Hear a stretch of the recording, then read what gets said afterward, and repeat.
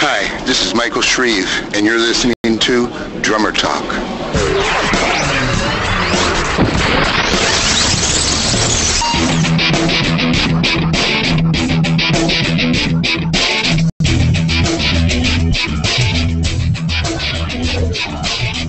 Hey, what is up? What is up? It is Thursday, April 4th, 2013, and welcome to another episode of Drummer Talk, the internet's longest-running drumming podcast. Coming straight at you from the happiest place on earth, Orlando, Florida, and it is so good to be back with you in your podcast ears. Thank you guys so much for tuning in to another episode of Drummer Talk. Florida is great. It's, as you guys know, we've moved to Florida. Me and Mrs. What Is Up. We've moved to Florida last summer, and we came in at the end of, well, not in, I guess I'd say the middle of summer last year. And check out show number 175 or 74 where we talk all about the move. But summertime it was already in full swing when we started. When we moved down here last summer, it was in full swing, and it was hot. And people were kept telling us about how hot it was and how humid it was, and I would tell them it's nothing at all like Memphis hot. And, because in Florida, it doesn't get triple digits for 2 weeks straight like it did in Memphis. And so in Florida, it never got that hot. It was hot. The sun is a different kind of hot. And this is what you tuned in. This is Weather Talk with your host, Dave Croft. Dave Croft's Weather Talk. But it was never really crazy like Memphis hot. So now here it is. We lived through the winter, and the winter was so mild the whole time, and I kept blowing my mind what it was like, because it was exactly like people said it was. I now know why people come down here. The snowbirds, they call them. They would come down here to escape, northern winters and everything, and absolutely, it's all true. It's true what they say about Florida winters. They're so mild. We would eat outside on the back patio all the time. It was great and wonderful. But since we came in the summer, we really didn't experience what spring was like. And I'm telling you, it seemed like once the first day of spring hit, Florida changed. It changed from this kind of dry, mild winter thing to this wet, rainy season. You know that scene in Castaway, where Tom Hanks' character is on the island. He's emaciated and skinny, and one day the winds change. It's like all of a sudden all the leaves start blowing the opposite direction, and I was not expecting it, but it is kind of exactly like that here in Florida, because it was like the first day of spring, bam, we get rain, we get weather, and it's been a whole different experience. The sun feels different. It's weird. It's very weird. And what I did not expect is I have completely lost touch with what the weather's like in other areas. Like I lived in Memphis for 11 years, and I can't remember, hey, in the beginning of April, was it cold? I don't remember. But luckily we have Facebook, so I am well versed in what's happening back in Memphis. And I definitely can keep up with all my friends. Speaking of keeping up, sure would like for you to follow us on Facebook at facebook.com/drummertalk, or you can follow us on Twitter at drummertalk. That is the Twitter handle for you. We would absolutely appreciate it. Let's do a follower update. Last week we announced that we crossed 4,000 Twitter followers, which is staggering to me. This week, we have 4,113. So from last week, we've gained 113 Twitter followers since last week, and I'm blown away and humbled by all the people that follow us on Twitter. You should follow us on Twitter. Why? Why should you follow us on Twitter? Well, all of the stories that get posted up to drummertalk.org get also posted up to Twitter for direct links to the stories that we cover here on Drummer Talk. Additionally, we post out the link for the live feed. That goes directly out as well, so that whenever we go live, that link hits. So that's awesome. The link came out a little bit late today. I posted it and then it didn't go up, and I had to, I was wondering, hey, why isn't anybody plugging in yet? But I did have to go and check it and pushed it out. So it's a little bit later. We do have a couple of viewers. Thank you very much for tuning into the live feed. You might notice that the live feed thing's a little bit different. Instead of like putting on, just so you see my face talk there, we actually get a better audio rate over the Google Hangouts. We get a better compression rate if we don't have moving picture. So we just have kind of a placeholder, Drummer Talk 177. Today's topic, do-it-yourself distribution. That's what we're going to be talking about today. But we have a special, it's just a little Drummer Talk logo thing that I put together, hopefully to give better audio quality to the live feed that you can check out. And you can even participate. There's like a little chat window and everything that you can, if you want to chat along with us into the group chat, you can absolutely do that through the live feed. And I will be keeping my eye out on that for you to participate for some live feed. The live thing is just something we push out there. It's as you know, if you've been listening to Drummer Talk for any length of time, we've dabbled in live feeds and we've dabbled in wanting to kind of create this interactive live experience. But with podcasting and with radio, unless you're doing it like morning drive time or prime work hours, then the chances of someone being able to sit near their computer at 7:30 on a Thursday night, it's not exactly like the old days of crowding around a radio or something like that. But we do have some people that join us, and so really excited. I like to throw out the live feed just so you guys can listen to what we're doing live, and also that live feed gets pushed out to YouTube as well. So we want to give you, the listener, multiple ways that you can experience Drummer Talk. Obviously, we have the podcast through iTunes that you can download. That would be great to have that. Every week, every Thursday night, the new episode drops, and hopefully Friday morning, you can take it to work with you and enjoy Drummer Talk on your Friday drive-in or Friday at work or whatever.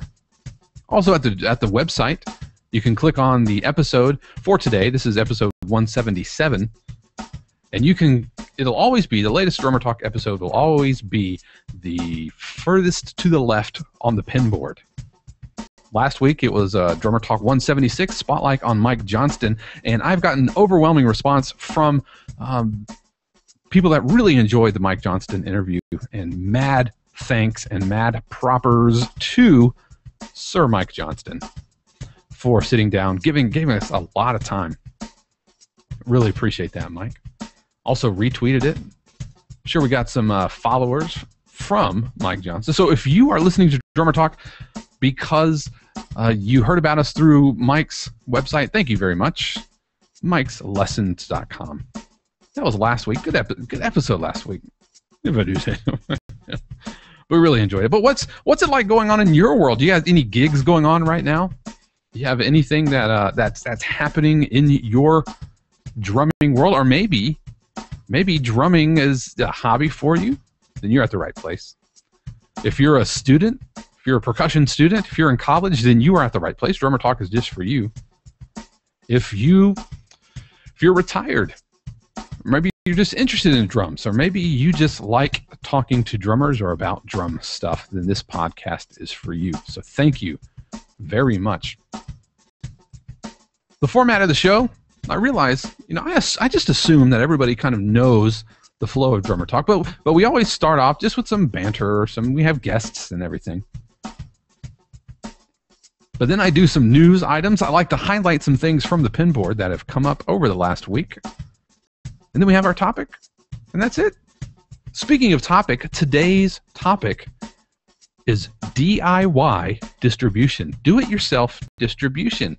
As it turns out, a lot has changed over the last 10 years as far as how to get your music to your fans or your music to the public. It used to be that the record labels kind of controlled all of that, and then one single event occurred. Well, I should say one single company came along and drastically changed the game. And the record companies were left kind of behind the times, but one company came along and with that ushered in a whole new era of do-it-yourself independent distribution where the record company no longer held the bulk of the power. I'll back off of that a little bit because they do hold a bulk of the power in the music industry. So I'm not hating on record, and this is not going to be hate the record label episode. No, but what today we're going to be talking about is how do we empower you? Let's say you're in a band and you guys have cut a demo and you want to get it out there. In the past, you'd have to really rely on a record label discovering you and then doing that for you, getting you into the stores. But thanks to one company, what company is it? Maybe you already know. I'm going to say that. I'm teasing for a little bit later.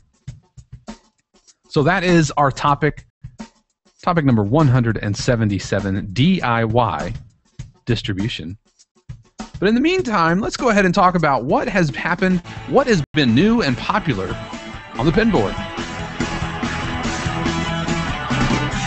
Really, a lot of stuff has happened over this last week. Of course, you know, we love contests. And so the Hit Like a Girl contest has announced its 40 finalists. There are 20 from the under 18 and 20 from the 18 and over category. So that is the Hit Like a Girl contest at, I believe it's hitlikeagirl.com. So proud of our own Jessica Frizzell, Jay Frizz. She has been on the show before. She was a former student of mine, and she did pretty good. I think she got, she's in the 18 and over category, and I think she was in the top 50, maybe even top 40. Sadly, she did not place high enough, and it's a little bit of a popularity contest. It's all about, you know, how many votes you get, and you know, whatever your breadth of influence is. That having been said, I'm not discounting the people that placed, because I listened to a lot of these videos, and many of them are absolutely worthy of being up there. Some of them, maybe not so much. I mean, there are some clear front runners. I'll bias for Jay Frizz because she's one of my own. She's my girl. Jay Frizz, if you are listening, shout out. And Mad Propers, she's a drummer for the indie Christian band Ilya. I don't know, are you still indie, Jay Frizz? We need to have you on the show. I would love to have you on the show. Why don't you give me a call? Give me a ring. But that is the Hit Like a Girl contest, and I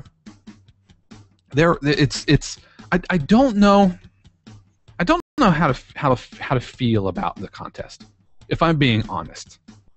On one hand, it's super empowering, and I think it raises awareness of female drummers and how females are really underrepresented in the percussion industry, and through nothing more than stigma. I don't know. Is it stigma?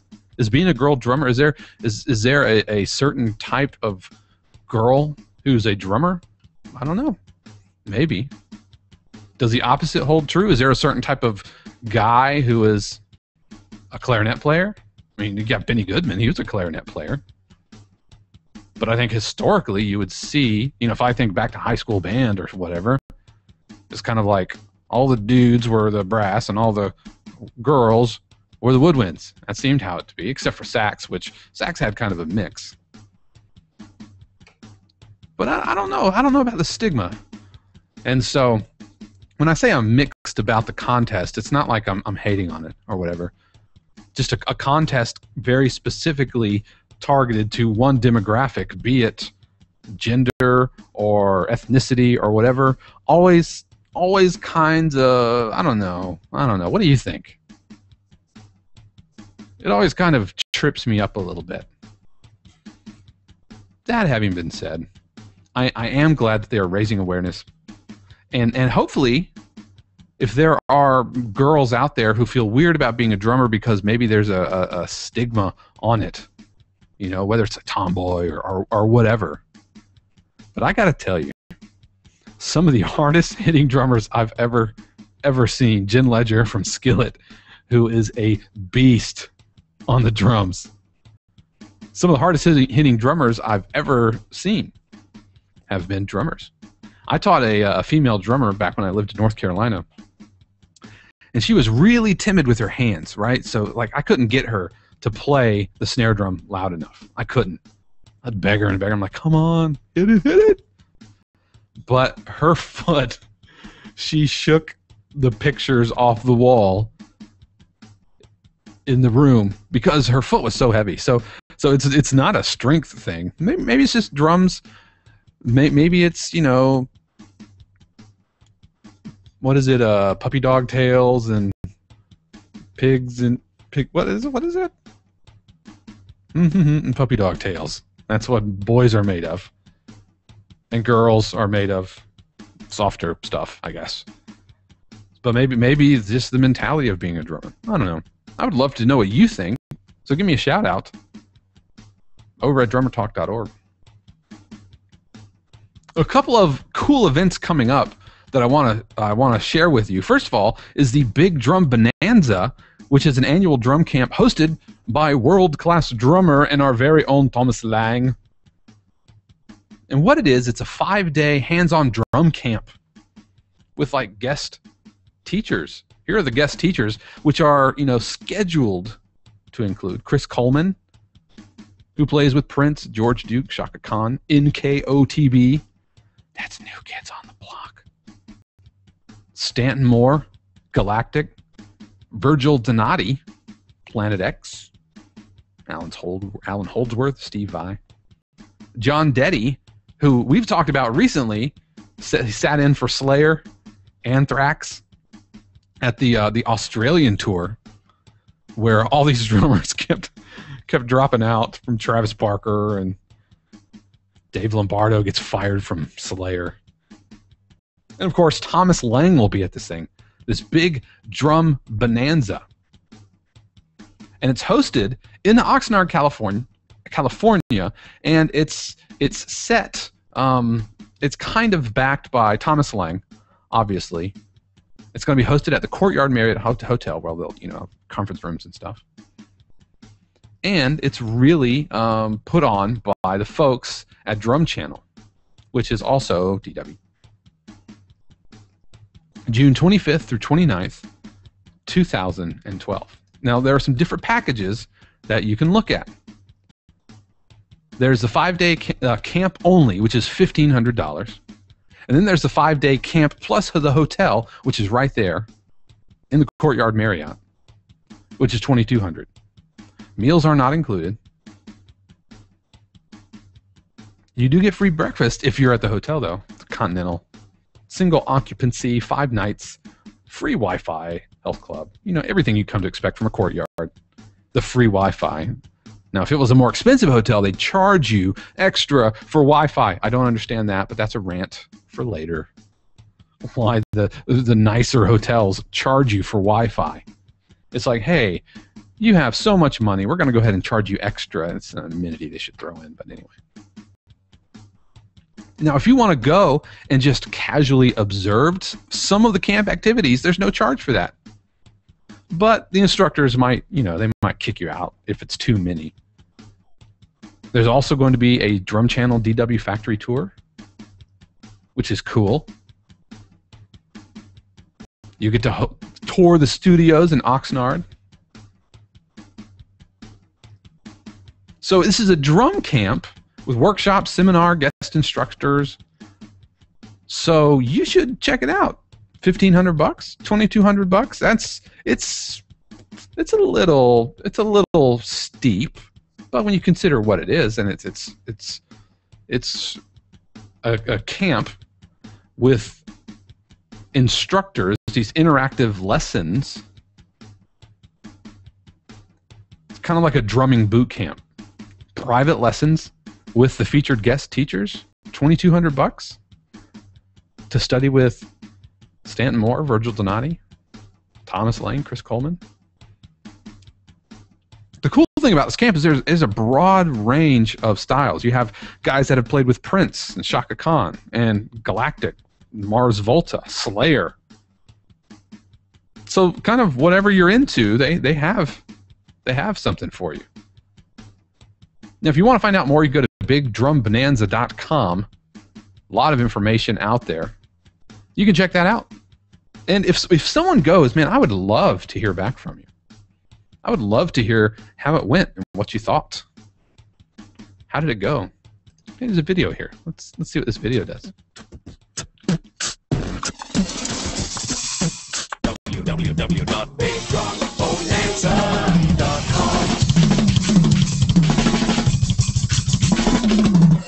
www.bigdrumbonanza BigDrumBonanza BigDrumBonanza.com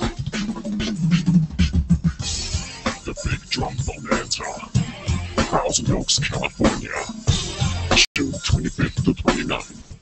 All right, so this is that's the 2012 dates. So that was from last year, but the 2013 dates. Let me make sure that I give you. It's July 3rd through 7th. I'm very sorry. Sorry about that. And it looks like that this is hosted there at the Drum Channel Studios. So as opposed to the not hosted right there at the courtyard. So it looks like it's going to be the Drum Channel Studio. So sorry about that. But the Chris Coleman, Stanton Moore, all that stuff is still the same that you can expect to check out. So check that out. And if you go, if we have some people going, man, I would absolutely love to hear how it goes. Please send us back a report. The next thing I want to talk about is last November. This is when Drummer Talk was on its hiatus. We lost an amazing drummer in the gospel community, Marvin McQuitty. And money is being raised for a documentary chronicling Marvin McQuitty Jr. Check it out.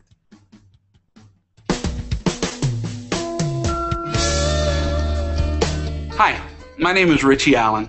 I'm a director and I'm used to being behind the camera, but I'm stepping out in front of the camera to tell you a little bit about the upcoming documentary on the godfather of gospel drumming, Marvin McQuitty Jr. We got Marvin McQuitty.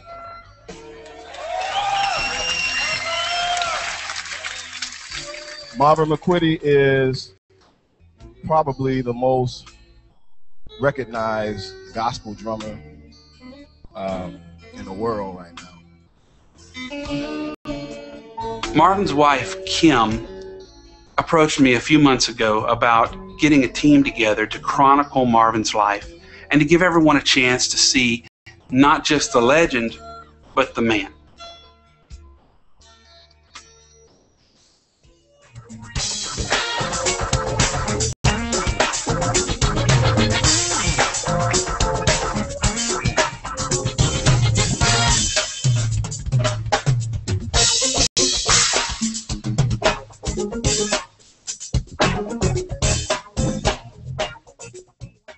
My dad was an amazing musician, but an even greater father, husband, friend, and mentor.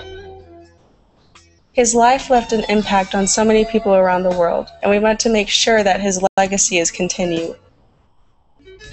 This film will be a full-length documentary about Marvin's music and his relationships, his faith, his family, and his failing health due to the rare autoimmune disease, myelofibrosis, that eventually ended his life. Thank you. The purpose of the documentary is not only to share the story about Marvin, the musician, the man, but it's also to create an opportunity to provide resources for the Marvin McQuitty Foundation. Marvin could often be heard saying, "Put yourself in a position to help someone else. That's the reason why we created this foundation, so we can continue his legacy of mentorship, musicianship, and giving. The purpose of the Marvin McQuitty Foundation is to provide resources to underprivileged youth, music students, and those musicians who aspire to hone their craft, to learn more about their craft and don't have the opportunity to do so. Many individuals plant a tree in honor of their loved one. We decided to start an organization, a foundation that we can sow into the next generation to help those that are coming behind. This documentary brings together some of the biggest names in the music industry. Bill Maxwell, Alex Acuna, Sheila E., Fred Hammond, Israel Houghton, Mary, Will Kennedy, Mario Winans, and Dennis Chambers, just to name a few. We're asking for your help to raise $10,000 for the production of the documentary. We have 30 days to raise the funds, so any contribution you make, large or small, is greatly appreciated. This is not just to celebrate the life of my dad, but to teach others the importance of being more than just the music.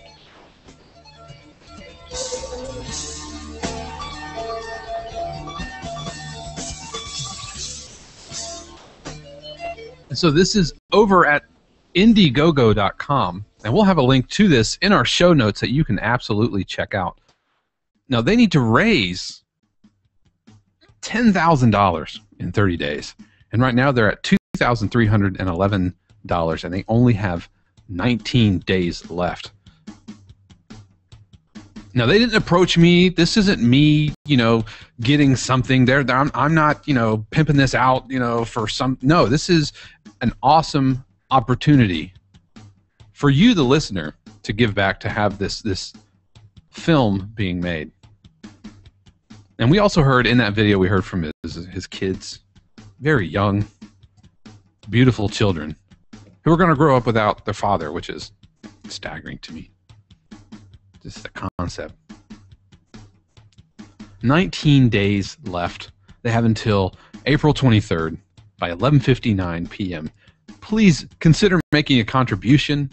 Not for me, not for, some sort of sense of duty, but because I believe this is a film that needs to get made. Now, with other, with all Kickstarter type campaigns, there are some perks for your contribution. At $25, you get a poster, a copy of Kim McQuitty's book. At $50, you get that plus a digital download of the documentary. For $100, you get all of that, the poster, the book, the digital download, plus the CD. For $500, all of that. Plus, you get associate producer credit and reserved seating at the premiere screening. And for $1,000, you get all of those things, plus executive producer credit and VIP seating at the premiere screening. One of those have already been claimed. So consider donating. And I know you Drummer Talk listeners are some of the most generous, kind, community-driven people I've ever had the pleasure of interacting with. So we'll have a link to that in our show notes that you can check out. If this episode isn't at the front of the page, just do a search for 177, and you'll be able to pull this up. Again, that closes down by April 23rd. And we'll mention it again in the future. We'll mention the Marvin McQuitty Foundation, or the Marvin McQuitty documentary. I think it's a good thing. A couple of quick news items. Ex-Mars Volta, or ex-The Mars Volta drummer John Theodore to join Queens of the Stone Age for their new record. That's exciting. New record's called Like Clockwork. And according to a press release, the tracks have already been recorded. This is the 6th studio album from Queens of the Stone Age. As far as when it's going to be released, I'm not exactly sure. Not exactly sure when it's going to be released. But check it out. There's also other drummers on that record. Dave Grohl and Joey Castillo. and of course, John Theodore. Joey Castillo was the drummer of Queens of the Stone Age, now John Theodore, who played drums for the Mars Volta on their first 3 records, as well as did tours for him. So that's cool. A few weeks ago, we recorded that Kelly Pickler's drummer, Greg Lohman, was in a vicious wreck. And as it turns out, he's doing much better. He is on the mend. Very happy to hear about that. According to Nashville Fox affiliate WZTV, he's been released into the care of a Louisville area rehab facility, is walking and eating on his own. So that is awesome news. In gear news, it looks like Ludwig is getting into the small, intimate, portable drum market.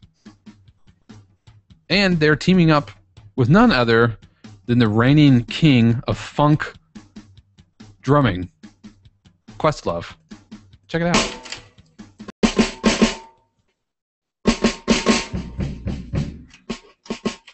This kit right here is called the Breakbeats by Questlove. And one of the main things that I hear from New York area musicians is that, you know, they're not able to fit their instruments inside of their apartments. You know, New York is not a town that you drive a lot in.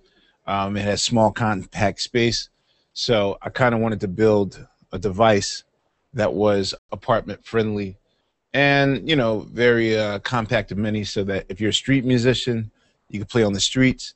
If you're playing in the club, if you're playing in Queens somewhere and you got to get on the subway, all the stuff can easily fit in your hands and you can go to your gig. So I wanted something that was quality sounding, as far as what I call breakable, as far as it being gritty and raw. And I wanted it also to be compact. 7x10 is the size of our miniature tom up here. 1313 is the size of the floor tom, and 1416 is the size of the kick pedal. I wanted to keep a traditional snare sound because I like the fullness of our snare drums. So for me, I prefer 14-inch snares. The Breakbeats initial line is Azure Blue. I wanted a sort of a flashy yet vintage look about the kit. That's what Breakbeats by Questlove is all about.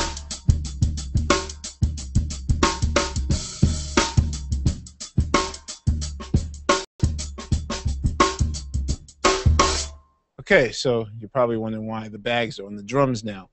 The purpose of this drum set is to be portable and also to have muted sound. So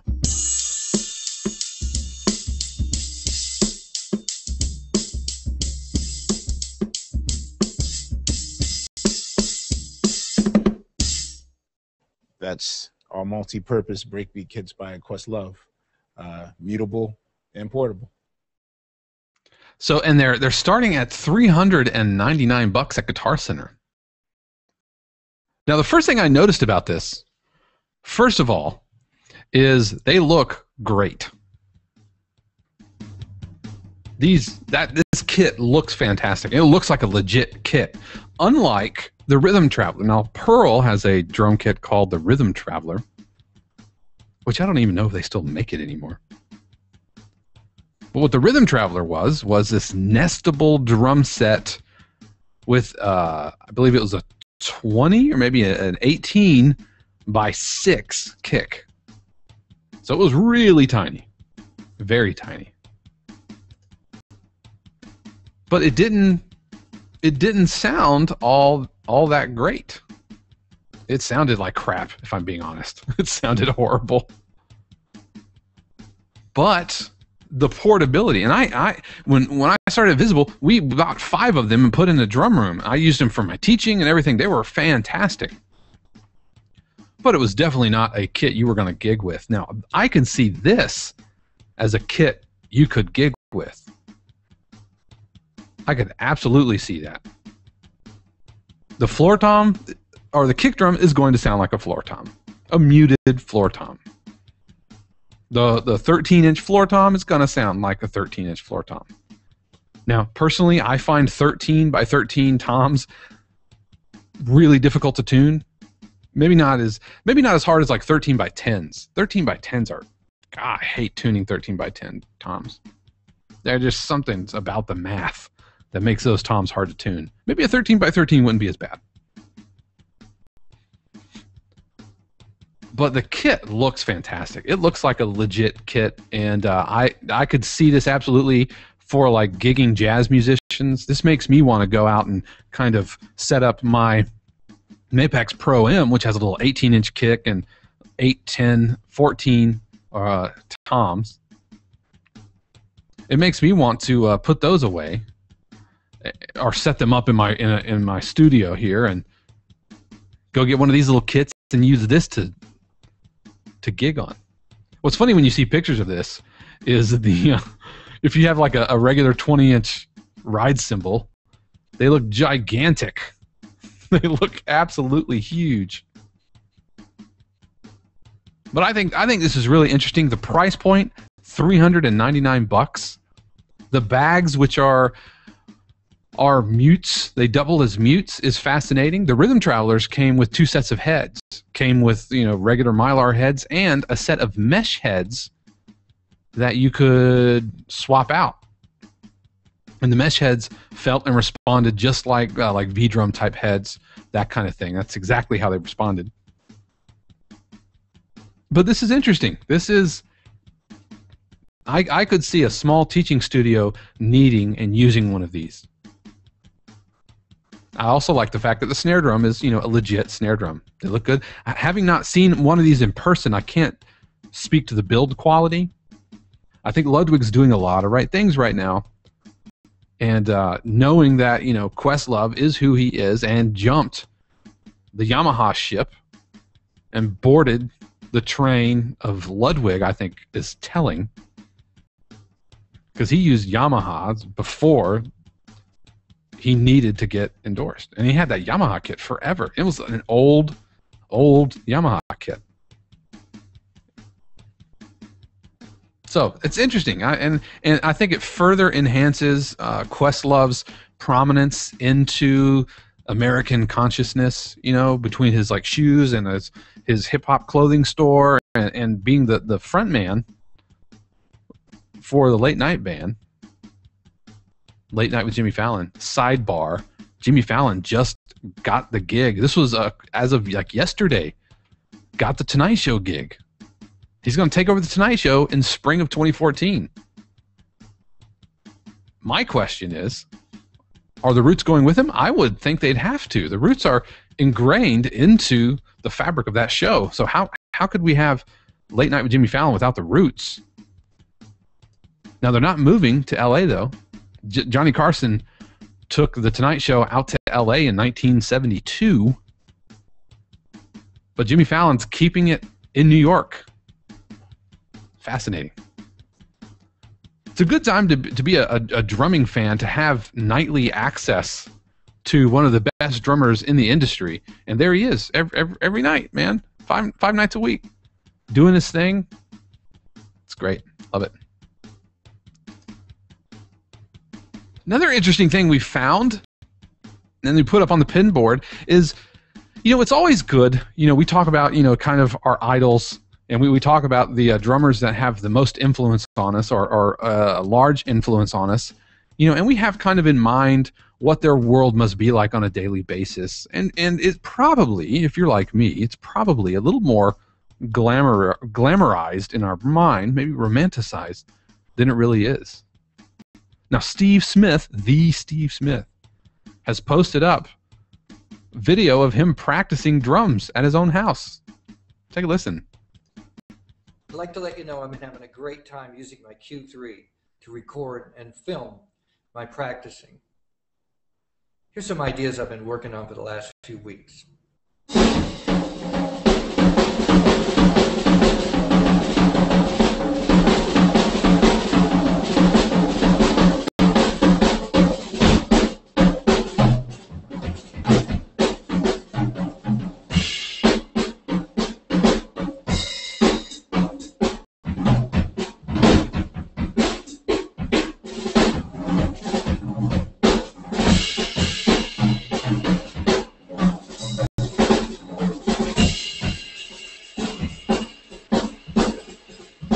cool about this is this drum kit's like set up right, like in his kitchen, which I'm assuming is kind of like a side kitchen. So that's and let's you know, if you fast forward it, you know, he's on a different kit, and it's like 10 minutes of watching Steve Smith practice, and it's not polished. You know, he messes some stuff up. It's just a camera. And it's picking up the camera is picking up the audio, and we're so used to seeing Steve Smith either in concert or in like really polished video, like a Hudson type video or something, or seeing, you know, him in a clinic or something where there's lights and, you know, the perfect kit and all that. So seeing these videos where he's just kind of doing his thing, like in a house, it's really cool. It's not slick. I thought it was fascinating. Speaking of fascinating, unearthed a couple of really some treasured videos that YouTube seems to be really good at finding all these old videos, which had no chance of ever getting like VHS or a DVD distribution. Some of them might. But these things that are going to sit in the back of a library of a publishing house, it's finding new life on YouTube. Found 3 of them. First of all, one from Ginger Baker in a 2-parter, and I'll play a little bit of it here. This is Ginger Baker, Drum Lesson Master. This is from Golden Ray Videos. And it's Ginger Baker. I got my first drum kit when I was 15, but I'd been playing the drums with knives and forks, spoons. In fact, I had a pair of drumsticks about a year before I had a drum kit. At school, whenever the teacher left the room, right, I'd start drumming on the desktop, and all the kids would start dancing. I didn't discover, in fact, I was a drummer until I got invited to a party. And at the party, there was a band.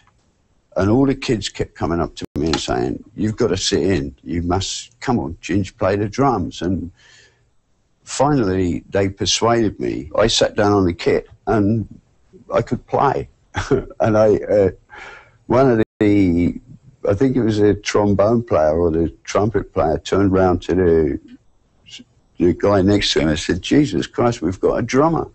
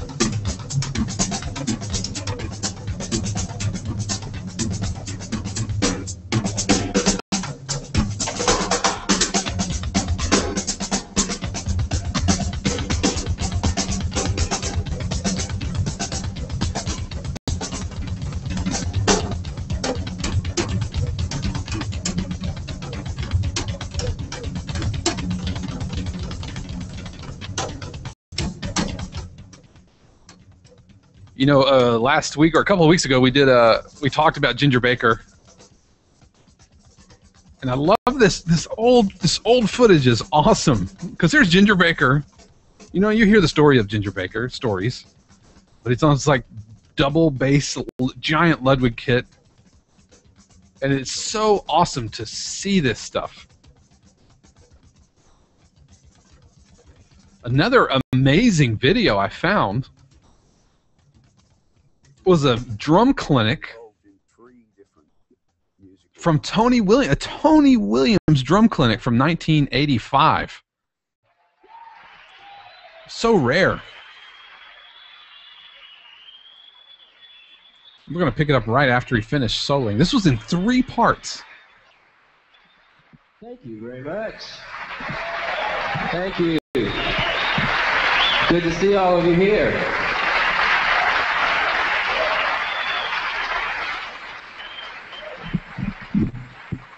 Thank you.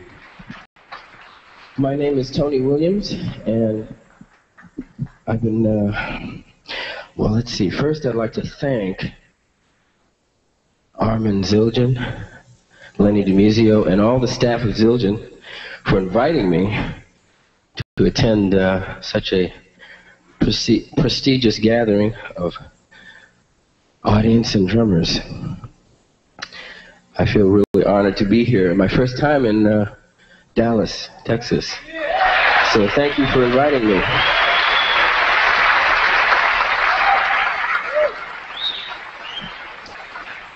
As you see by the way I'm dressed, I'm performing surgery in the morning. I was born in 1945, and at the age of 2, my parents, well, I was born in Chicago, let me say that, and at the age of 2, my parents decided to move to Boston. And the fortunate thing about that was that they took me with them. So that helped me a great deal. And in Boston, Boston being such a educational capital of the world, you know that there are more institutions of learning in Boston than any other place on the planet. So you grow up in Boston with a kind of tradition of learning and education and trying to always learn something new.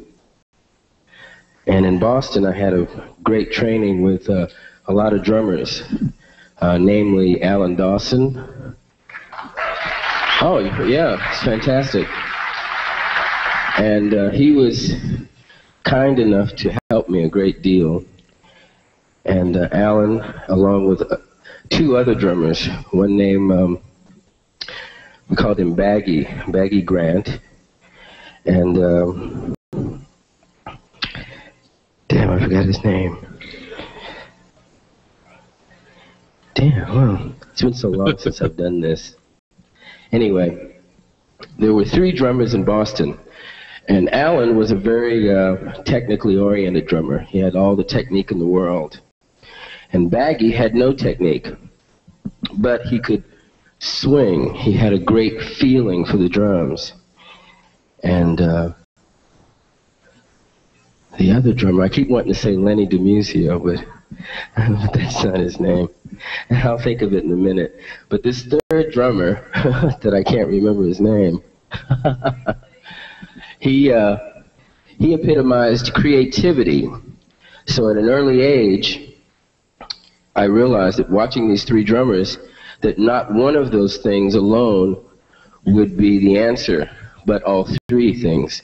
Having as much technique and expressive ability, and then secondly, having the feeling that goes along with it, and thirdly, your creativity to express yourself. So that's what I've tried to combine. So what I think is really fascinating about this is, you know, we have Tony Williams, who is Tony, played with Miles Davis. I mean, Tony Williams.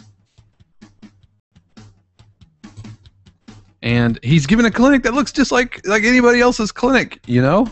He does his, 20-minute solo at the beginning and comes out and talks and thanks sponsors, and we get these guys who are our heroes and the people. It's just like the Steve Smith video, you know? Here's a guy who we've dissected everything about their playing, and we know all of his records, and we know everything he has to say, and everything he's about as a drummer, but seeing him in his natural element, and seeing like Tony Williams, who has become such an influence on so many people, and see him given like a regular drum clinic like you'd find at any PASIC. It goes to tell you that he's just a dude, man. He's just a dude. He's an amazing dude with amazing talent. But it's just awesome to see, and having those rare videos.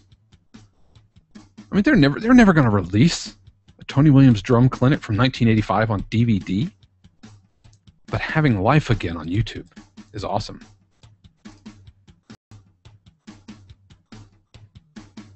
One last one I want to talk about. Speaking of rare things to find on YouTube, you might have heard me talk about Portraits in Rhythm before by Anthony Tony Cerrone. And And what this is, if you don't know what it is, if you have been through music school and percussion program, then you know what this red book of death looks like, and you know what's inside. But what it is, it's a series of drum etudes, and each etude is a portrait, is a new etude that challenges whether it's meter or syncopation or subdivisions or so all these different things. And some of them are pretty easy, technically, that demands a lot of musical interpretation, while others have a lot of the musical interpretation kind of written for you, and the challenge is in the technical aspect. And so here, this is an etude book, which means so much to so many different people, and being able to see the author talk about the book in some of the applications is gold and is absolutely amazing. So here's a little bit. Hi, I'm Tony from Cerrone, this. and welcome to my introduction on my masterclass video series of Portraits in Rhythm.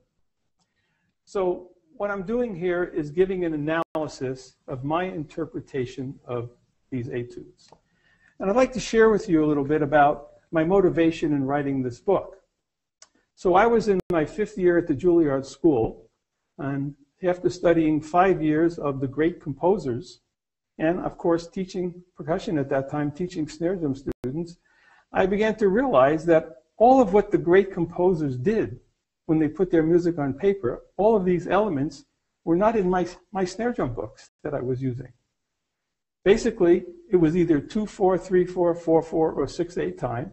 We never got into mixed meter. There may have been a dynamic or two, but it would be a piano or a forte or maybe a fortissimo. There weren't many crescendos or diminuendos, and very rarely an accelerando or a retard. It was pure rhythm. We learned how to count pure rhythm. And here I am studying this music, and there are all these elements, plus fermatas and these musical directives. They kept telling us things in Italian and French and German to do to this music. And I realized, why can't I write some snare drum pieces that have these elements in it? And that was my motivation. And I also took some of the forms, ideas from the forms they use to write their music.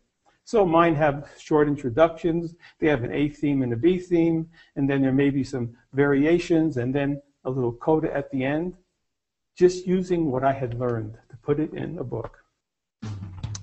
So let me read a little bit from another book of mine on musical. So that is Tony Cerrone, in his own words, talking about such a famous etude book.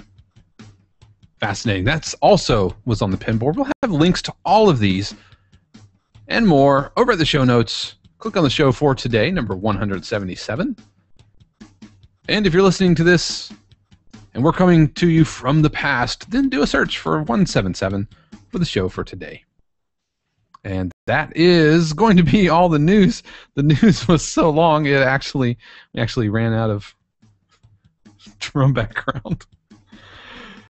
So let's go ahead, while we're transitioning, let's go ahead and talk about today's topic, the DIY distribution. Do-it-yourself distribution. And let's talk about first about how it used to be. Well, let me back up. Let me tell you why I think it's important to talk about. Because I think there are so many people out there, so many of you, so many listeners out there who are in bands, or maybe they have they're marimba soloists, or maybe they write their own beats, or maybe they're their own personal Skrillex or something. And you probably wonder, how can I get my music out there? How can I get my band's music out there? And that's why I think it's important to talk about, because times have changed, and it is absolutely possible for you to get your stuff out there, thanks to modern technology, computers, and one company that changed it all. The one company, well, no, not yet. First, let's talk about how it used to be. And this was as early as 10 years ago.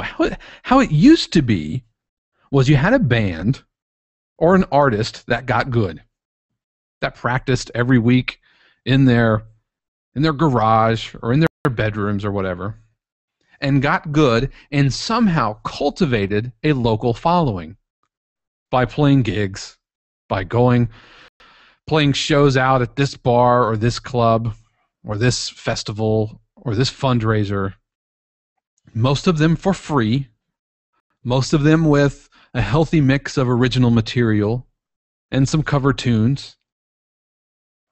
But you got good, you got a local following, and then your next step was to somehow attract label interest.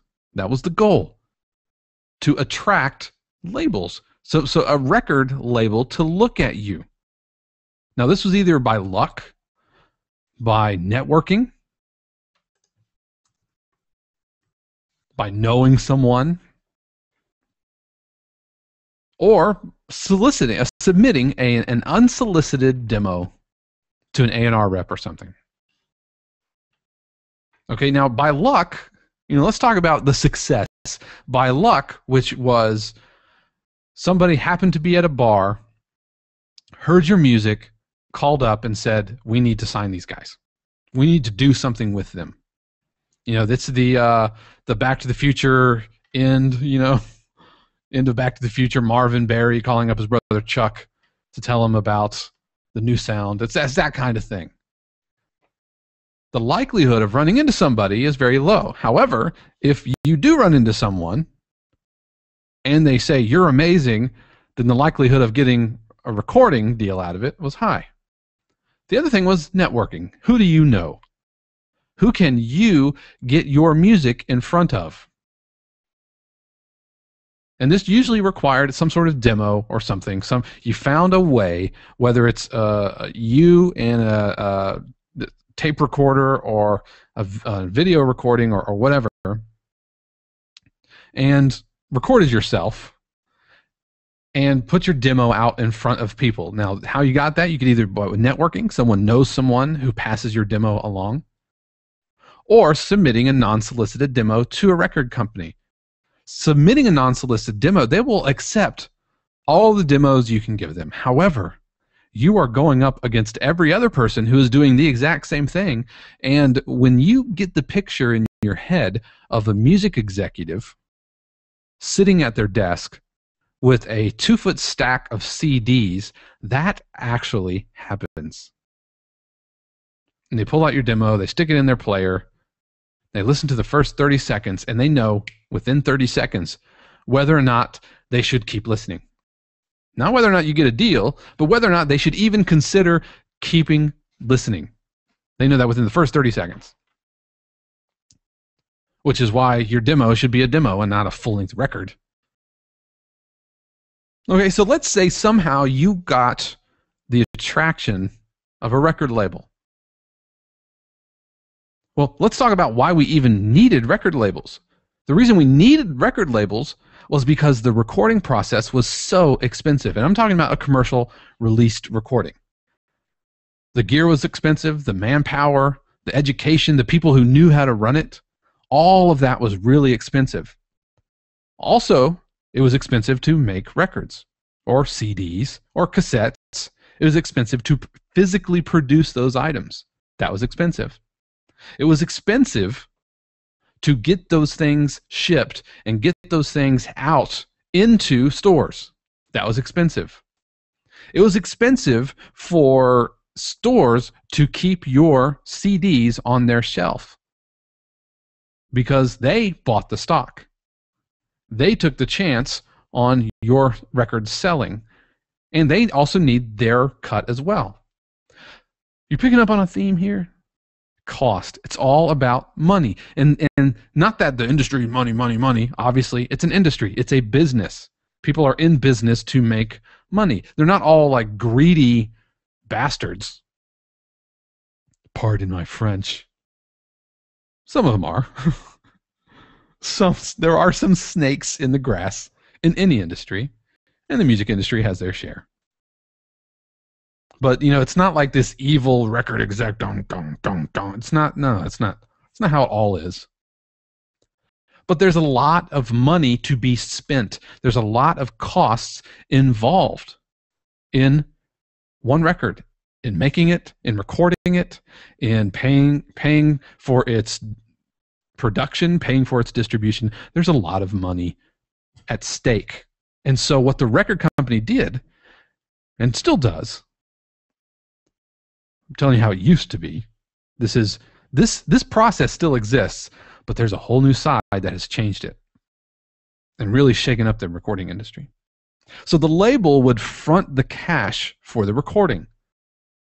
The label would say, I believe that you are talented enough that I am going to make a financial investment. And when I say investment, you're talking about a loan, people.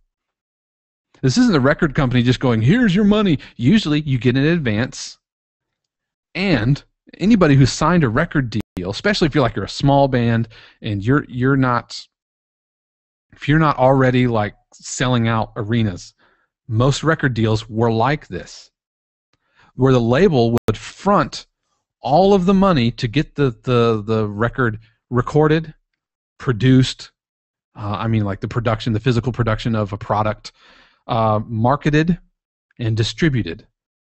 The record label would front all that money, and a large portion, if not all of that, was owed by the band. And the recording company, the record company, would hope that your band would sell enough units to at least break even. If you were lucky, your record made enough money to pay for the production and give the record company some money, some excess, some profit to be able to make another record. Now, once you made a record, your job was to go out, gig, and hopefully generate enough record sales to recoup the cost of producing and marketing the record. That was your job. This is exactly why whenever a band makes a record, they go out on tour, is they are recouping the cost for that money. So these record deals aren't the big shiny things. They never really were. Now, most record deals protect the labels, since the labels are the ones who are taking the most financial risk. Some of them do seem really unfair. But if you look at it from a business aspect, and I don't mean like an evil, cigar-smoking, giant jerk type of a business arrangement, but they're putting a lot of cash into you. And so the record deals exist to protect the label, since they're at the most risk.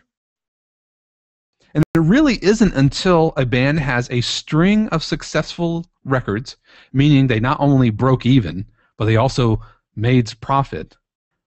But it's after that string of successes, it's after that is when the artist starts really seeing money. There's a rock band named Skillet. And it wasn't until their third or fourth record before they themselves as artists started kind of turning a corner. Because as soon as you start having 3, 4 successful records, then your record deals become a lot less risky for the record company. There's a lot less risk involved, because you've proven that your record's not going to only be a good record, but it's also going to put butts in seats at concerts and sell units. And therefore, when you're going to work on your contract and work on your recording deal, you can make it a little less lopsided. Now, one-hit wonders kind of break this mold because their single can have such meteoric rise, and that immediately generates a ton of sales because of one abnormal record or one abnormal single on a record. Don't believe me? Ask Blind Melon. That one song, Rain, was that No Rain? It was No Rain. Amazing song, loved it. And they had records and they had a following, but they're kind of known as a one-hit wonder because that one song was the one that really propelled them into the spotlight, but nothing else on any of their other records sounded like that one song, so they weren't able to really repeat the success of that one song. Or you have, Hey Mickey, Come On Eileen, And we have these modern day one-hit wonders as well. So the one-hit wonders, they don't really fit this mold because their follow-up efforts they're not as successful. But here's the beautiful thing. It doesn't have to be this way anymore. And the reason is because one company came along, rewrote the rules of the music industry, and left the recording industries looking like dinosaurs. This company was Apple, a computing company. A computer company came, saw the value, and we knew about the value ahead of time, but Apple was the first company to be able to really make digital distribution and online distribution of music, made it viable, made it easy, made it relatively inexpensive, and figured out a way through its computing infrastructure, figured out a way to make it work for both artist and the label. Because they kind of sweetened the deal. They had this network of software that was ready to jump into it with the iTunes Music Store. And when the iTunes Music Store came along, and the record companies who were so entrenched into their own ways, they failed to realize or to see the writing on the wall and allowed a computer company to come in, rewrite the rules, and leave them in the dark. It reminds me of like old locomotive industries. You know, when things went from trains to automobiles, you know, are you going to be in the train business or are you going to be in the transportation business? Companies that were in the train business were left hurting. Companies that were in the transportation industry were able to dodge, parry, move with the times, and roll with it. I think about like Kodak. Kodak, you know, film and everything. The smartest thing Kodak ever did was change all their development centers, and they started, what did you start seeing in Walgreens and other drugstores? Sure, you could go drop off your film. You could still do that. Believe it or not, you could still drop off your film at Kodak, at these little kiosks. But what they did was start installing printers. Very high quality printers. These aren't anything that you're going to walk into Best Buy and pull off the shelf, but they installed printers and allowed for printing technology at their stores and at their locations. So now consumers don't think of Kodak as, hey, they're the film people, they're old and dinosaurs. Now when they want photos printed, they can go and stick in their card, and Kodak still makes a profit. Kodak still exists. Kodak is still a brand in the national consciousness.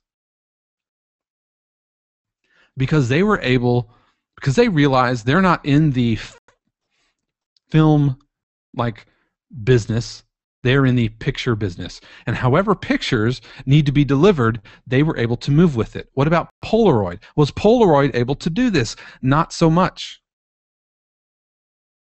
Now, if Polaroid had come along and figured out a way to make a digital printer or digital camera that can instantly print, then now we're talking. But they weren't able to make that switch.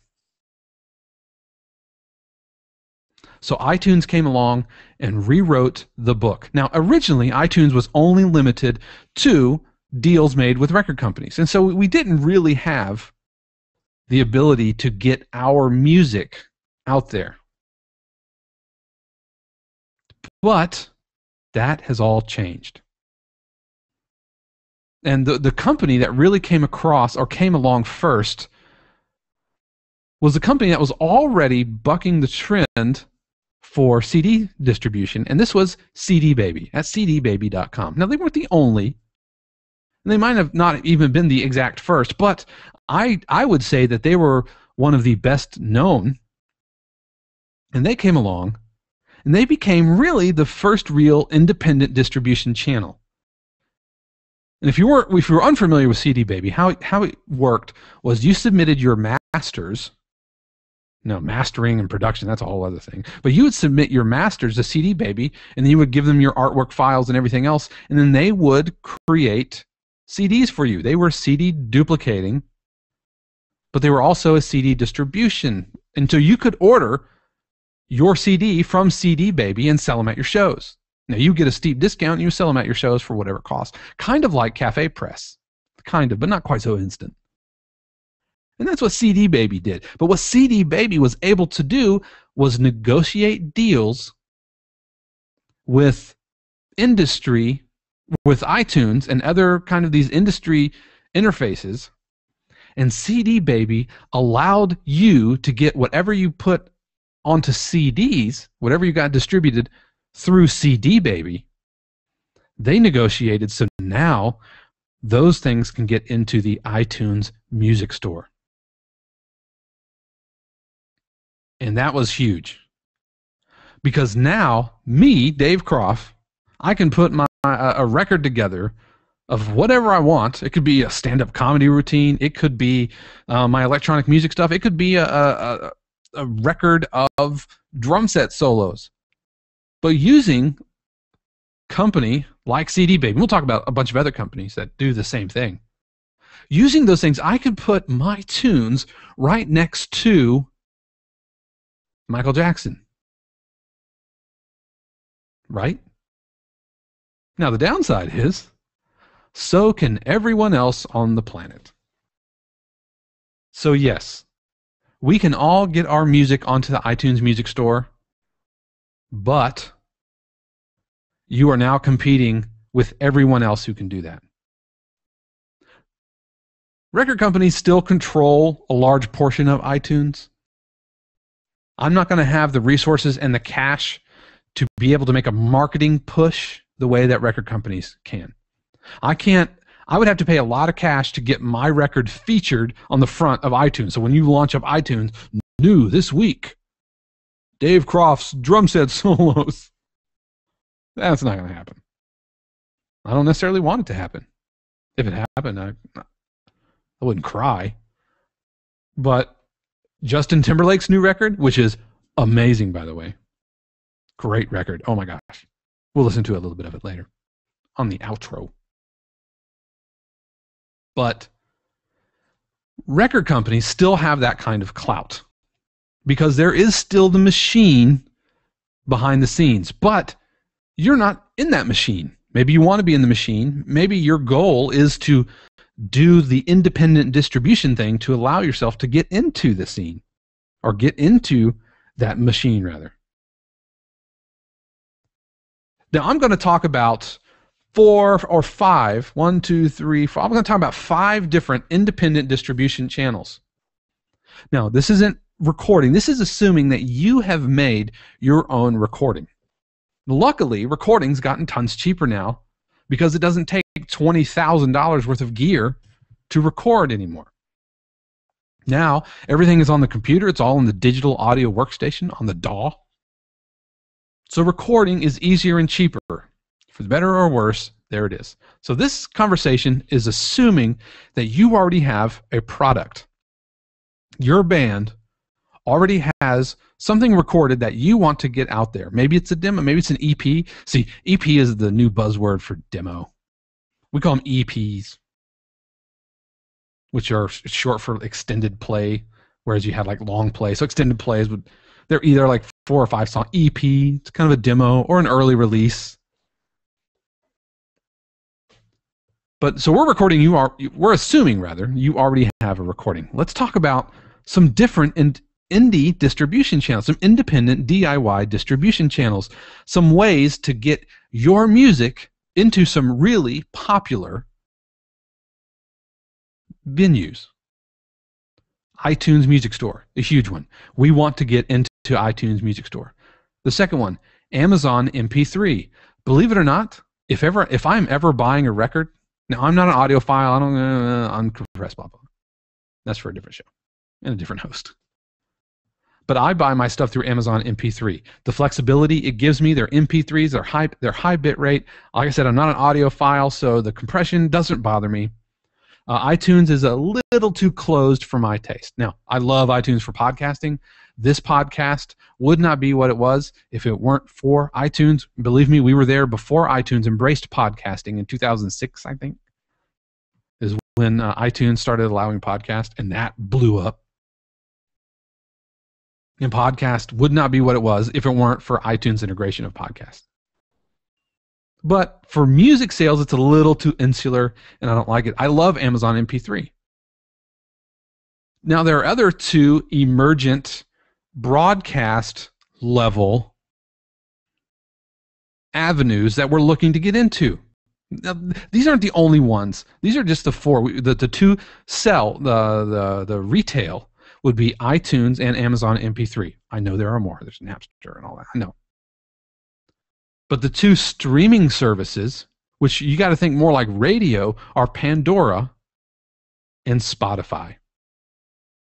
And how those work is iTunes and Amazon, somebody buys your record, Apple or Amazon takes a cut of that, and whatever's left pays you. And how you pay out, that's up to you. That's between you and your bands and however that money is made. Okay, there's that. The way Pandora and Spotify work is they pay out because they pay a broad licensing agreement with these distribution companies, and they pay out something, a little bit, to the artists. And for like Spotify, artists get, I believe it's 16 cents or 15 cents per every 100 plays, which doesn't sound like a lot. But you have to think larger. You have to think, I'm not just getting 100 plays, I'm getting 1,000 plays, or I'm getting 100,000 plays. And the math starts making a little bit more sense. And Pandora works very similar. For X number of plays, you get a cut of that. And of course, the production company gets it. If it's a record label, it gets a cut of that. So that's what we're trying to get into. Now, when we talk about Pandora and Spotify, we're also looking at ways that we need to collect performing rights licensing royalties. Not licensing, but royalties. That we need to talk about royalties. And I'm going to cover that. It's like ASCAP, BMI, and CSAC. That's coming up a little bit later. But we're going to have to think about those because these, Pandora, Spotify, these are much more like broadcasting or radio as opposed to album sales. See how they're still distribution avenues. There's retail, and then there's kind of broadcast. So let's think of it in two different ways. But luckily, these services, the first two especially, get us there. So we're going to talk about CD Baby and TuneCore. These are there to help you get your tunes distributed through these different avenues. Several avenues, but mainly iTunes, Amazon MP3, Spotify, and Pandora. We're also going to look at Reverb Nation. We're going to look at Bandcamp. And we're even going to talk about SoundCloud. Let's talk about CD Baby and TuneCore. Because if you're like me, you've probably looked at both of them and think, hey, first of all, what's the difference between the two? And second of all, what's the cost? CD Baby, like I said, started out as a CD duplication and shipping service, and it has expanded and was one of the first to expand into digital distribution into iTunes and Amazon MP3. Now, how they work is you pay a one-time fee either per song or per single, and it's $49 per album or $12.95 per single.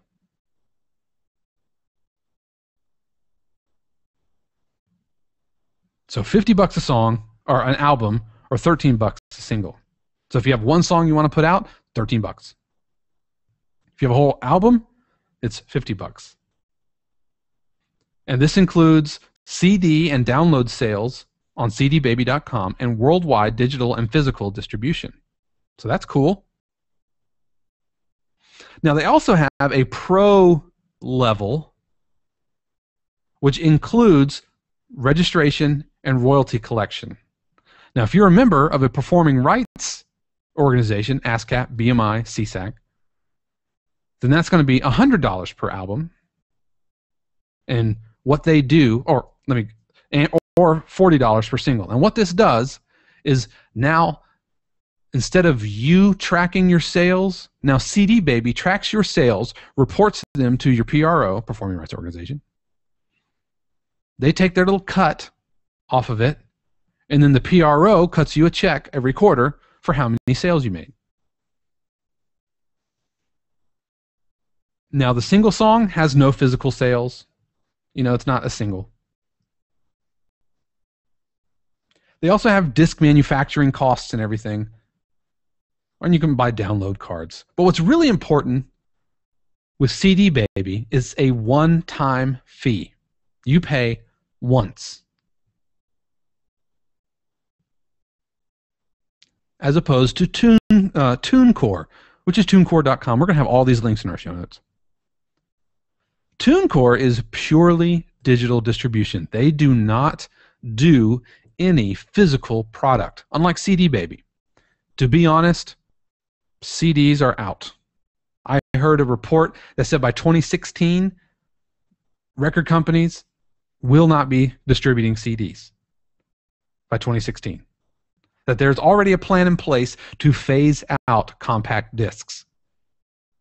In 2016, we will have more vinyls being produced than compact discs. And that's just where it's going. It's going to digital, and it's going to the cloud. And for the purist, there will be vinyl. Now, you might think purely digital distribution, surely there is less cost. Here's the caveat with TuneCore. There is less upfront cost, but they also have yearly fees. So for an album, you pay $30 the first year, and they say an album is 2 or more songs. Then every year, to keep that album distributed, you pay $50.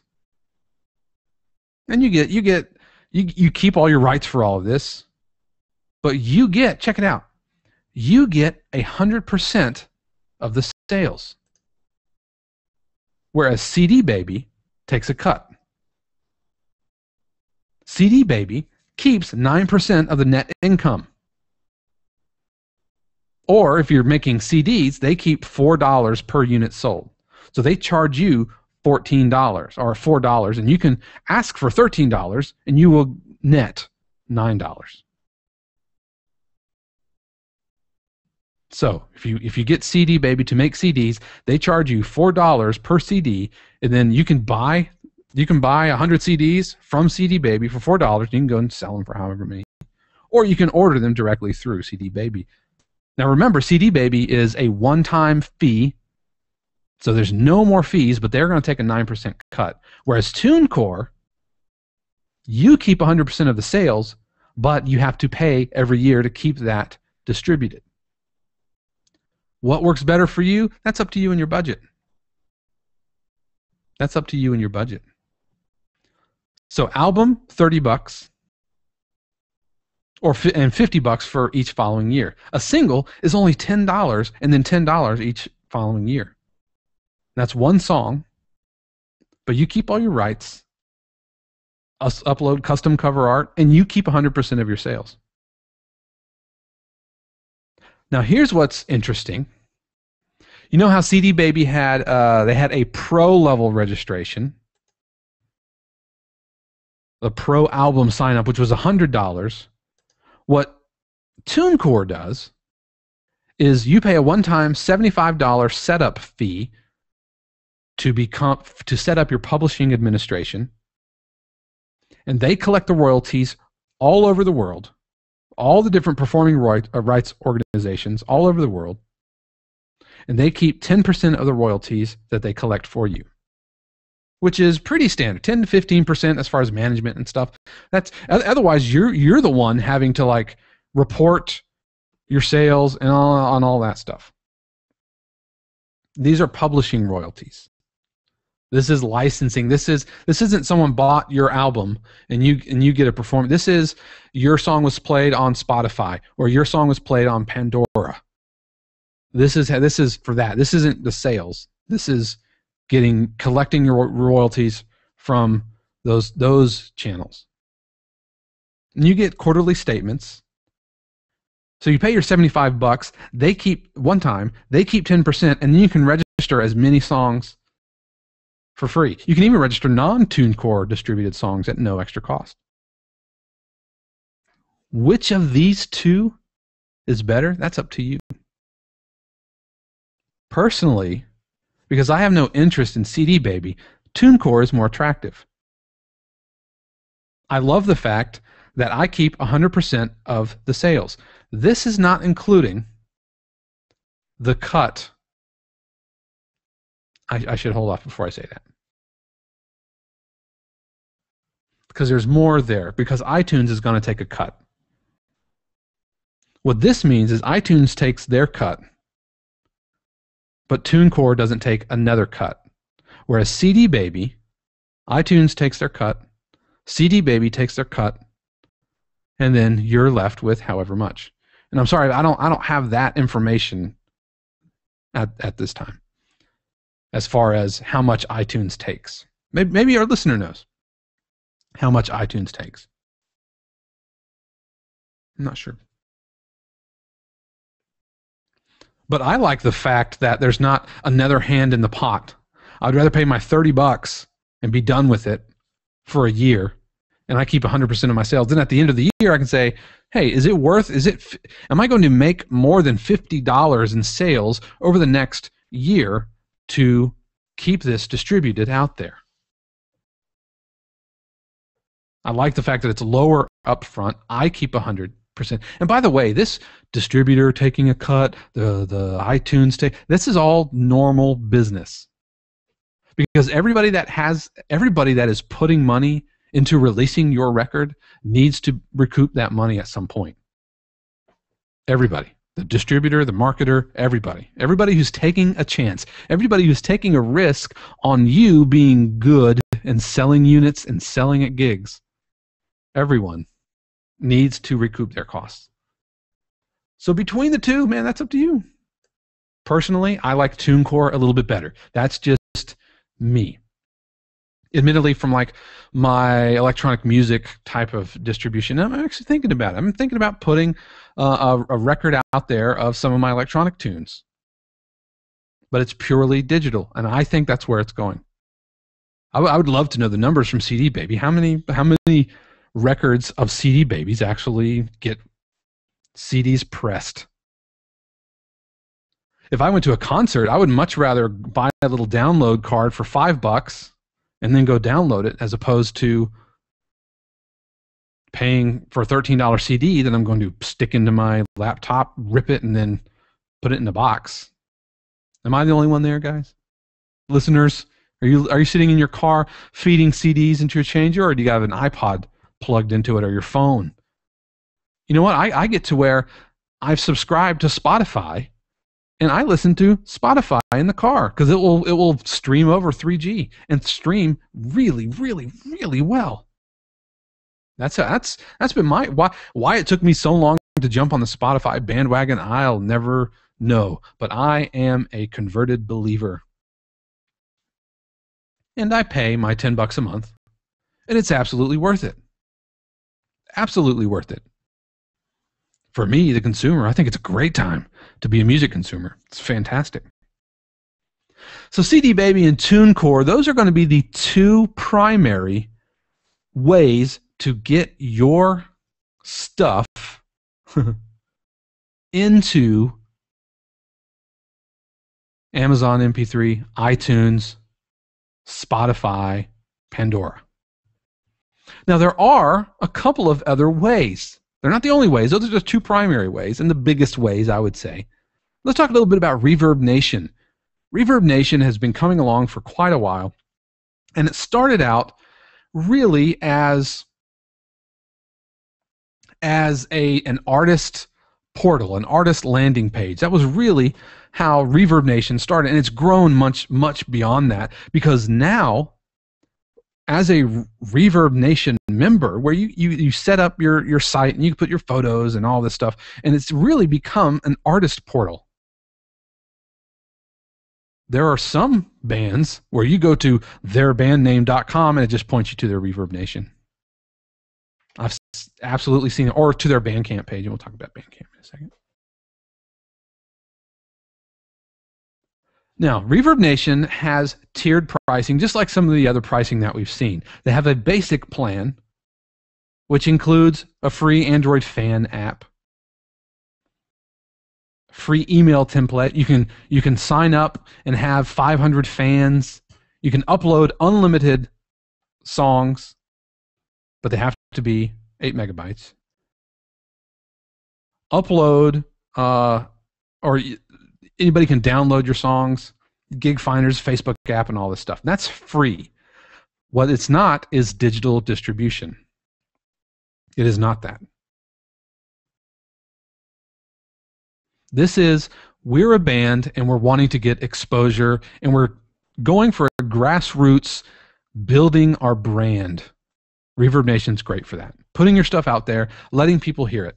But as far as getting distributed, that's the free version. Remember, everybody needs to recoup their cost, even Reverb Nation.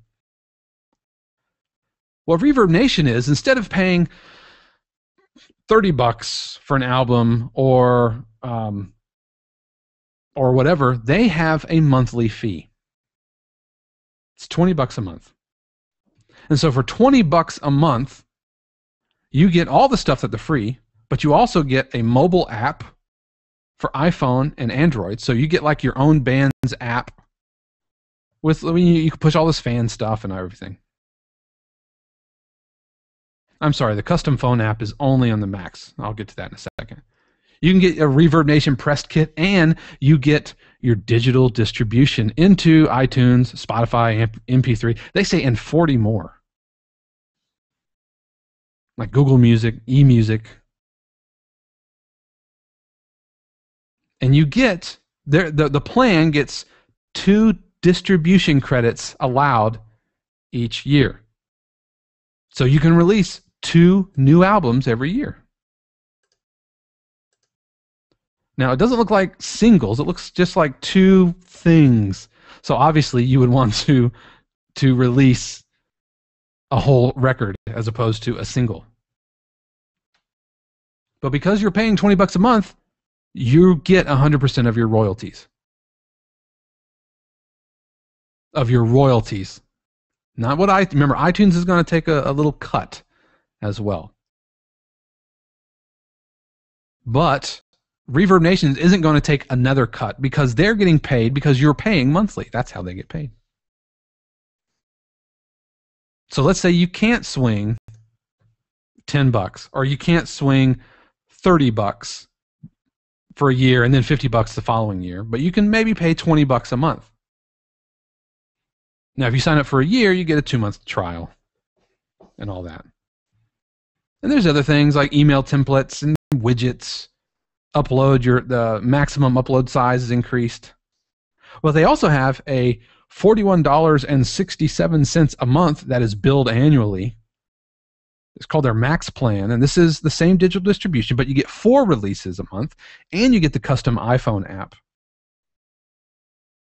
Unlimited song uploads, 100,000 fans, 50+ email templates.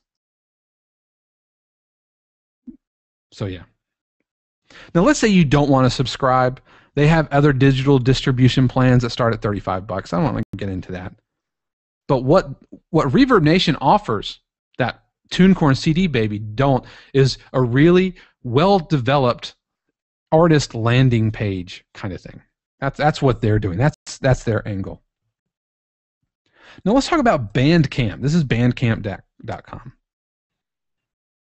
And what Bandcamp is think more like a vendor portal that allows you to sell your music yourself either through their site or their own site.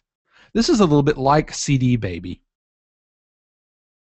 where you put your stuff on their site and then you drive people to Bandcamp to buy your site. They take a cut and then you get what's rest. It's free to register, but they take a cut out of everything that they sell. 15%, they take a 15% cut, whatever you choose. This is very much like Cafe Press. And 10% on merch.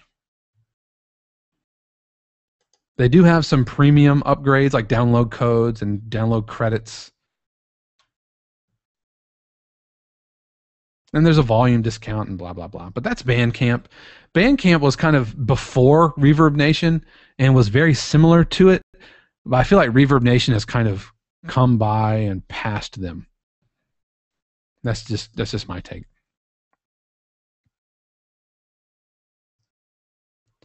Now, I don't believe that Bandcamp gets you into iTunes and gets you into all of those things. What they do is they're an alternative to that. This is wanting to be the distribution point for you. This is wanting to be the iTunes for you so that you can plug in your own little Bandcamp thing, your own little Bandcamp widget onto your website, and people buy through Bandcamp, and then you don't have iTunes taking a cut and CD Baby taking a cut. Now you have Bandcamp taking their 15%, and then you are left. So if you sell a $10 record, they take $1.50, and you net $8.50. Whereas if you sell a $10 record on iTunes, CD Baby is going to take their 90 cents. iTunes is going to take their undisclosed amount, and then you're left with the balance of that.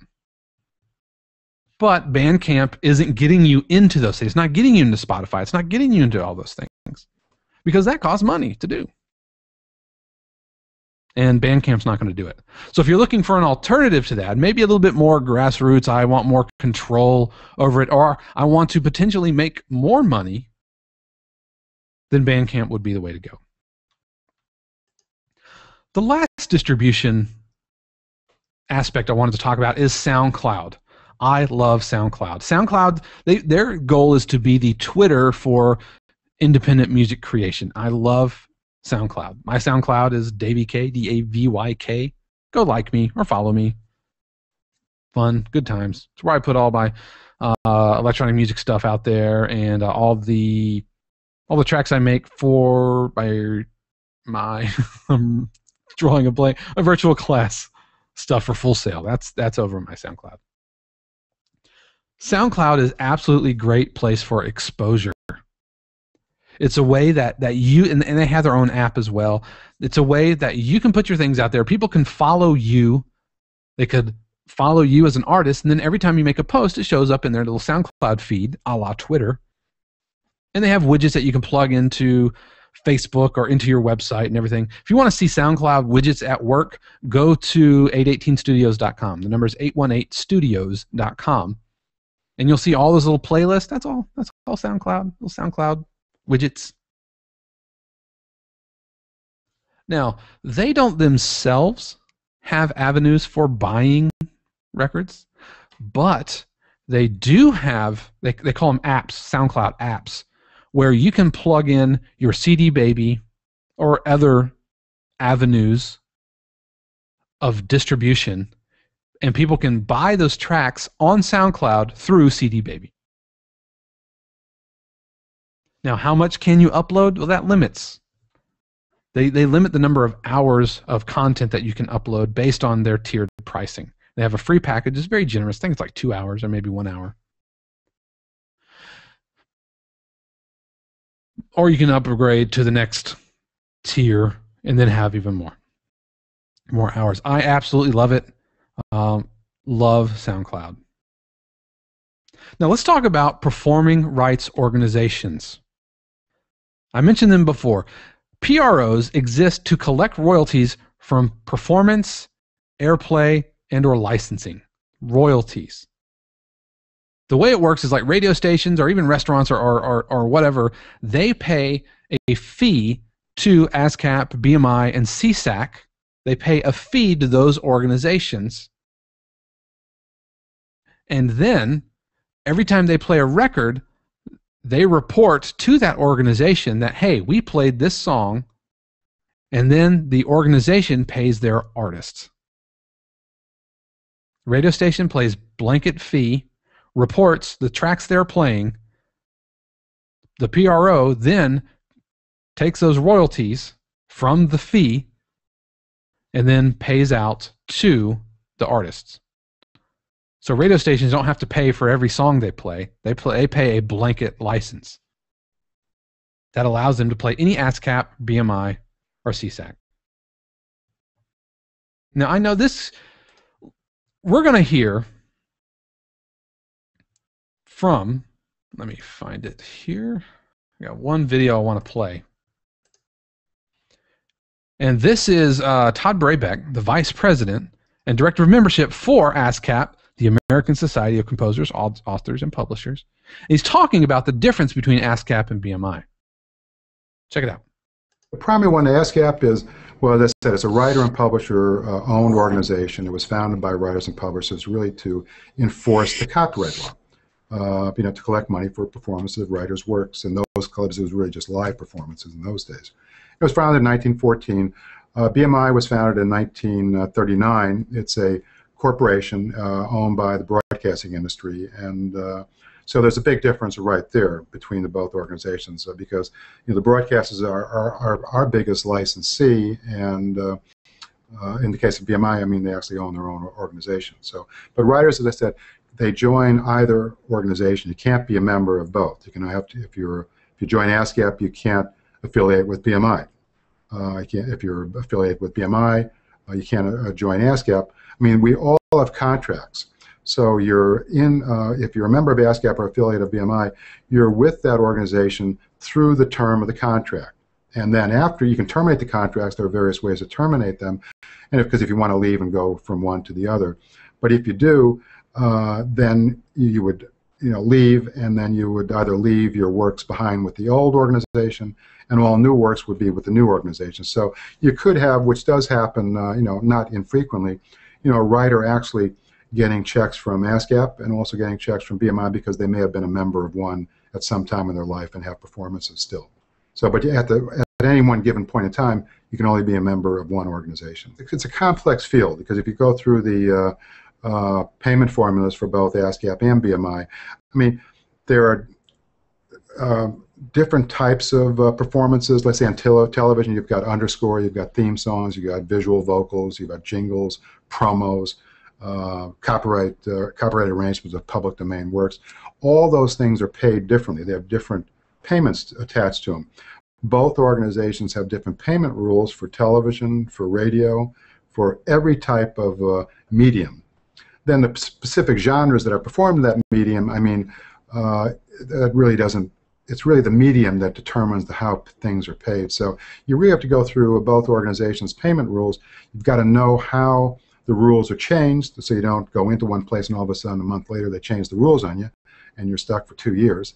So you've got to understand how they pay and also how they change their payment rules. And it all, the starting point is the amount of money that comes into the organization and the philosophy of how they split that money up. The foreign area is a very big area. I mean, we collect, I think, well over $200 million just for foreign performances of writers' works.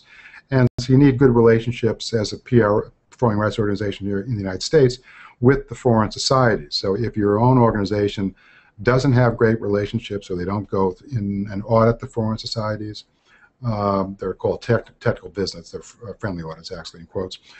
But just to make sure you're getting your fair share of monies. So there are a lot of things that you have to know about your own organization here in the United States for you to make the right decision. Because your decision, I won't use the words you're stuck with, but as long as you're a member of someplace, unless you terminate that contract, all of your works are licensed by that particular organization and are paid by that particular organization. First of all, if you can meet some people at the organizations, I think it's always good to have some kind of a contact there.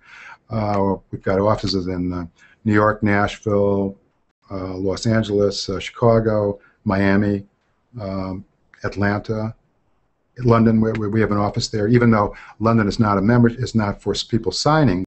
It's for just to make sure that a foreign writer goes through ASCAP in the United States, because the foreign writers have a choice to go through ASCAP or BMI here in the States.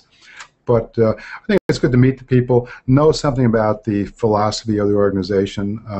Why they were founded is very important. The reasons, because they're very different from ASCAP and BMI. The payment schedules are important to look at. You've got to understand how each organization is paying you.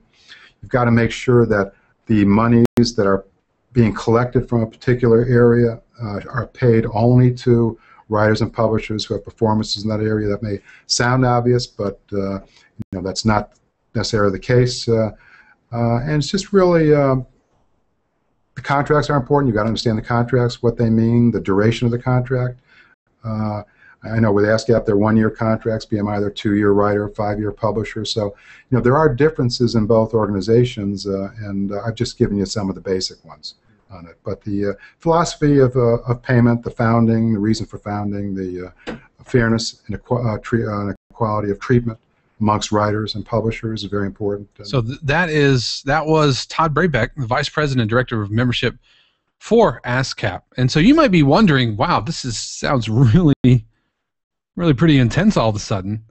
And as soon as we start getting into Pandora and Spotify, then this PRO starts to kind of make a difference.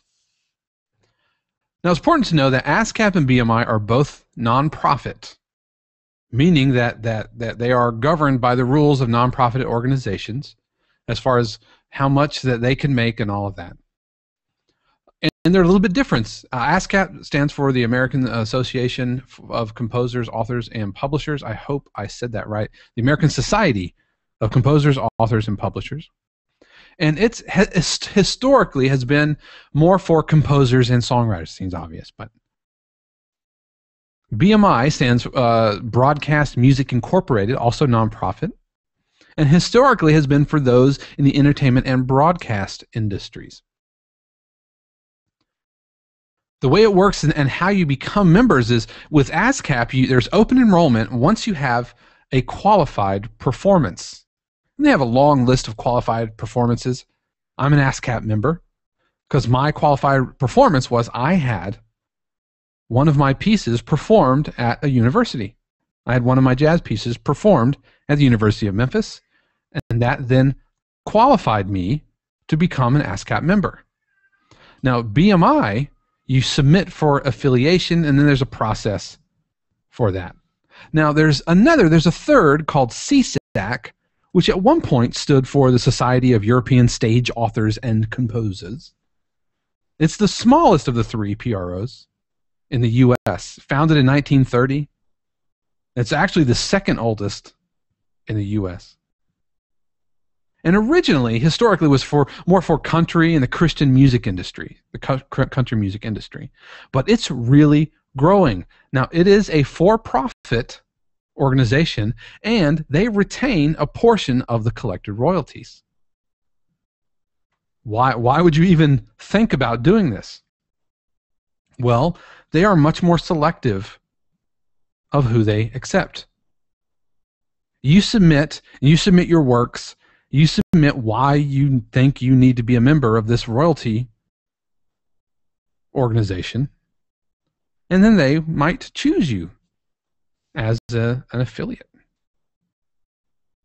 Now, the flip side is that they actually work to get their artists exposure. They have a team of people, writer and publisher reps, who exist to help their artists get more exposure. So that's the flip side. SESAC hustles a little bit more for their members than I would say ASCAP or BMI does. SESAC seems to be really growing, and I think it's the fastest growing because it kind of turns it on its ear a little bit, the performing rights organization. Now, it's important to realize that PROs are for songwriters, not performers. And we're talking about the person who composes the song. And if you're in a band, then who is that? Is it the person who came up with the melody and lyrics? Is it all three? And you need to not worry about this. You need to work this out. Really soon, as you start talking about distribution, you need to figure out. There's Buddy in the background. Buddy's feeding time for Buddy. That's what you're hearing in the background, guys. But you need to figure this. You need to figure it out of who's getting songwriting credit, because they're the ones who are going to get the royalties for as long as the song is in rotation, as long as the song is being distributed and being licensed, whether by Pandora, Spotify, radio station, Muzak, whatever. Whoever wrote the song, whoever's getting songwriting credit is the one who's going to get. Now, if you're the drummer on a recording, like if I go and lay down drums for a Christina Aguilera record, I'll get paid for hire, but I won't get royalties on that. And depending on who got songwriting credit, Christina Aguilera, she'll get some royalties from the record itself, but she's not going to get any songwriting royalties from it. She might get other royalties that are negotiated in her contract, but she's not going to be getting ASCAP royalties. Does that make sense? She's not going to be getting BMI royalties. These are for music creators, not music performers. Many times they're one and the same. Sometimes they're not. They might get other royalties from airplay and everything, but they're not going to get the songwriting royalties. So as an artist or as a songwriter, you would join one. Now, if you're a music publisher, you would join all of them, because you might be publishing an artist or a songwriting that is a member of BMI. You might be publishing a songwriter which is an ASCAP songwriter or CSAC. And so publishers join all, but as an artist, as a songwriter, you would join one. And it's up to you. I have joined ASCAP. CSAC looks really, really appealing. Like I said, it's the fastest growing, I believe. But I've joined ASCAP. I like the history behind ASCAP. And ASCAP was kind of, they were the first. They were the ones who've been doing it the longest. And I get like weekly, sometimes 3 or 4 times a week, little newsletters. And so there's all kinds of benefits and like discounts and all this kind of stuff that also goes along with it. We're going to have links to these places in our show notes, as well as an amazing article on how all this works from, ironically, howstuffworks.com. There's a page that they have set up about music royalties. It's like 8 pages long. It's really, really great. And I would encourage you to check that out when you get a chance. So there it is, how to get your stuff out there, how to get your music distributed. There's so much more opportunity now than there was 10 years ago. CD Baby, TuneCore, Reverb Nation, Bandcamp, these are all ways that you can get your music into the hands of your listeners, or into the ears, or into the hands, into their iPod, which is they're holding, I guess. And it's so much better now for the independent artists. Just know that you are vying for the listener space of everybody else who's also doing it, because it's so easy, which kind of brings up a caveat. You know, it used to be that if you had talent, you were told you should distribute it, you should get a record deal. But now technology has made it so easy that anyone can distribute it, that some people might not sit and think about whether they should or not. They just think they should because they can. It's kind of like citing your source in a paper. The reason that you can only cite a book or a bona fide source is because there's a vetting process of whether a book publisher inks a deal for a book deal. With the internet, that vetting process, there's no industry vetting process, so who is the vetting process?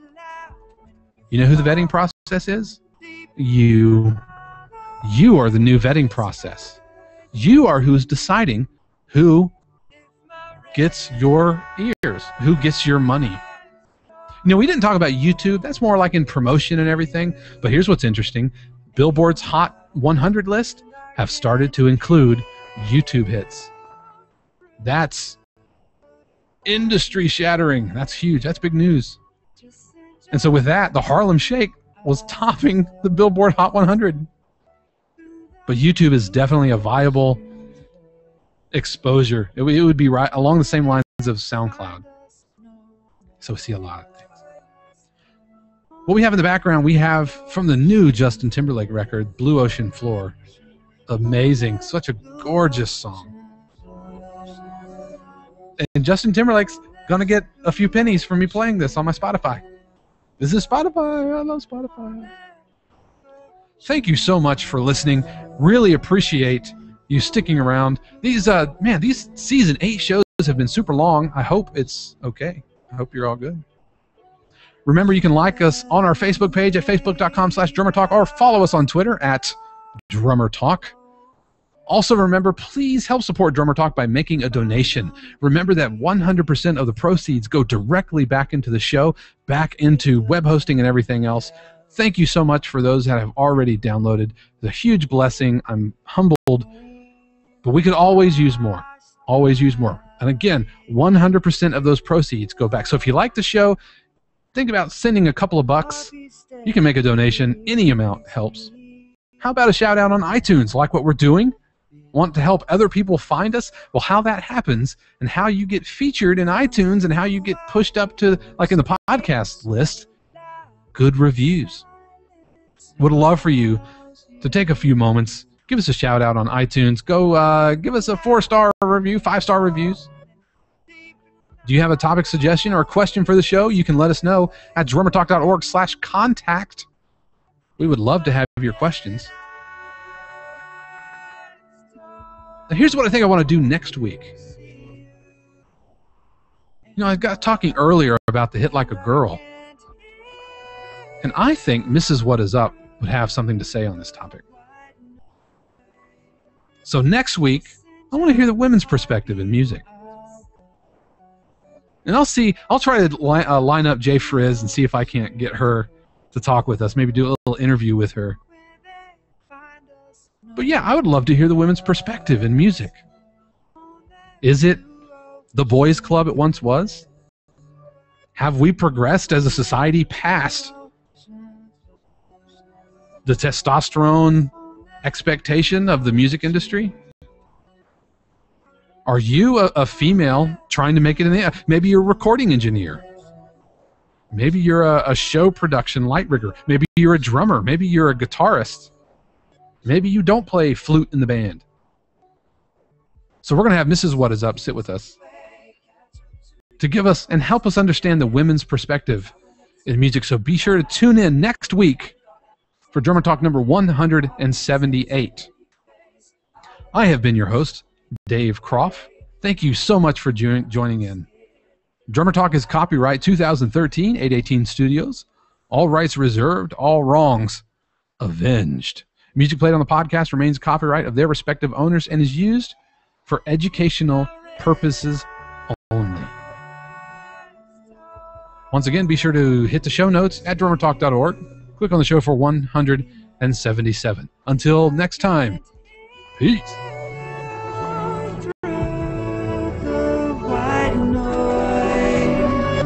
Just send your heartbeat, I'll go.